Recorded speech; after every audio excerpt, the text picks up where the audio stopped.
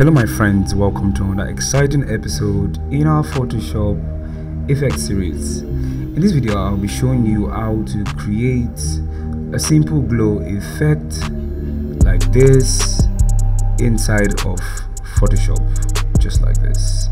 This can be used for your posters and your flyers and for your social media designs. If you've not subscribed, now is the best time to subscribe, and don't forget post notification so you miss any video I'll be dropping anytime from now. Without having to waste much time, let's get started. So the first thing I'll do is I'll go to file and click on new. This time I'll just give it this name like this, and it's just going to be glow text effect, right? So I'm using a 1920 by 1080 pixels please, and resolution 300 RGB. So I'm just going to click enter. I'm just going to dive right into it, and I'm just going to select, yes, I'm going to select the image I'm going to be using for this. This particular image is in the resource file of this video, so do well to download it.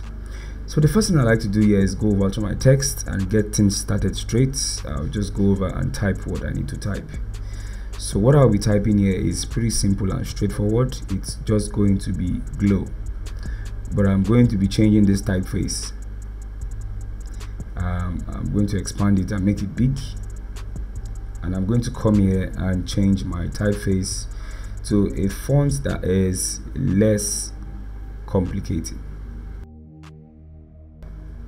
So for this I'm just going to use something not too complicated. Like I said, I'm going to be using the Montserrat medium, and I'm just going to make a couple of adjustments, Ctrl+T, and I'm just going to make this smaller so it's not too big. I'm just going to drag it all the way to the middle. It's very important that you follow every step that I take in this video, right? So I'm going to put this to -75, right? I'm going to move this slightly downwards like this, and pay close attention to this part. You have to be super attentive here. Now, okay, so because this glow, the text, so we want to make it blend in with the leaf, right? So to achieve that, the first thing you want to do is we need to create a blend that blends with the leaf, right? So the first thing you need to do is click on the text or click on the typeface, and what you want to do is click on it first. Click on typeface. So we want to get rid of those leaves and make it look as if it's blended with the leaves. So create a mask on the text. Go over to where you have your brush and make sure you're selecting this hard round pressure brush. You can select any hard brush, is fine, but I just love using this.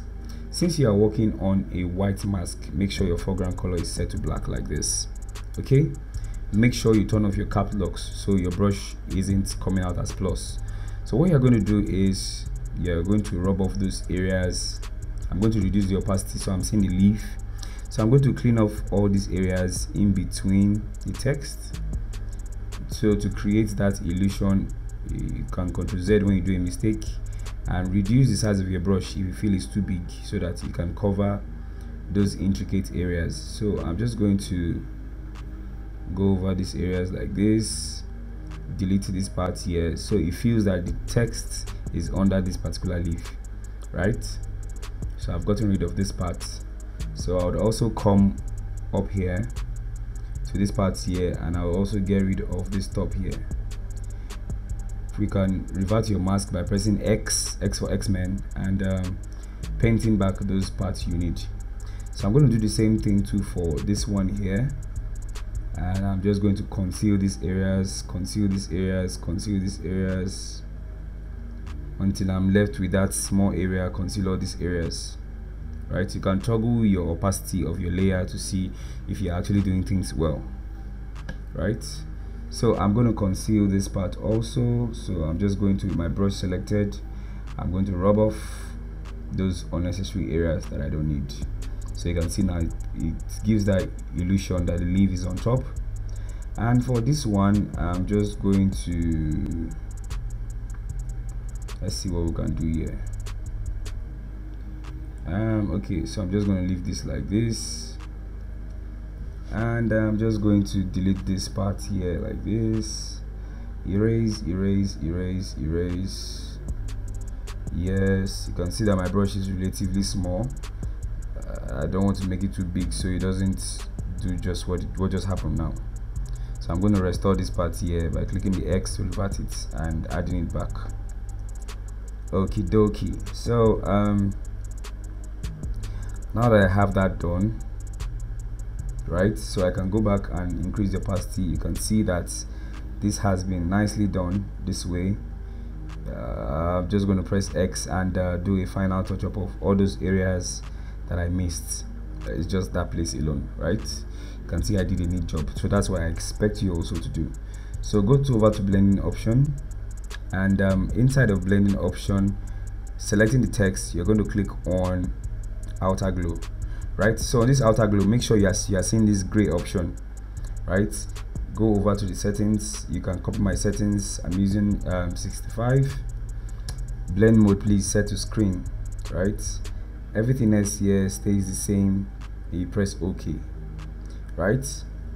So having done that the right way, I'm going to come here, go over to exposure. Where is it? I saw it just now.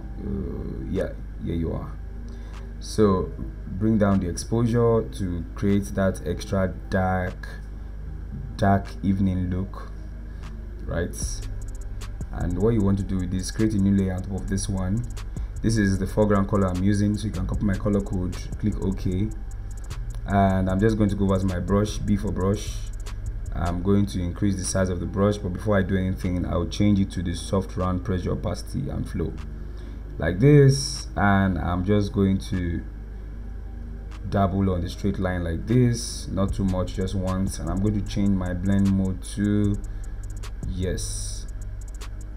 soft lights.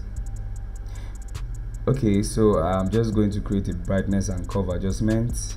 I'm going to increase the brightness like this, and I'm going to reduce the exposure here, so to make it more darker like this, and bring up the gamma correction to make the darks pop more, right?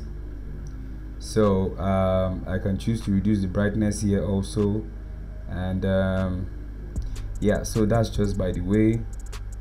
If you feel this is too much, you can also reduce it to what you actually want out of the design.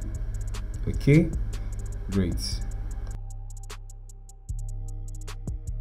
Okay, so like I said, you can tweak all of this to best suit what you want out of the design or the glow itself. Like I said, you can use this for your designs, your simple designs, and just to bring out this glow effect and to actually just create something out of nothing, right? There are some compositions you get to use this and it just pops.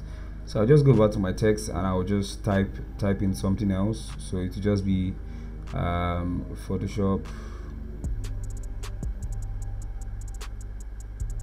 effects. I'm going to change this to 200, and Ctrl T. I'm going to make the text bigger than it is right now. So Photoshop effects, I'm going to bring this downwards. It's not going to stay up there.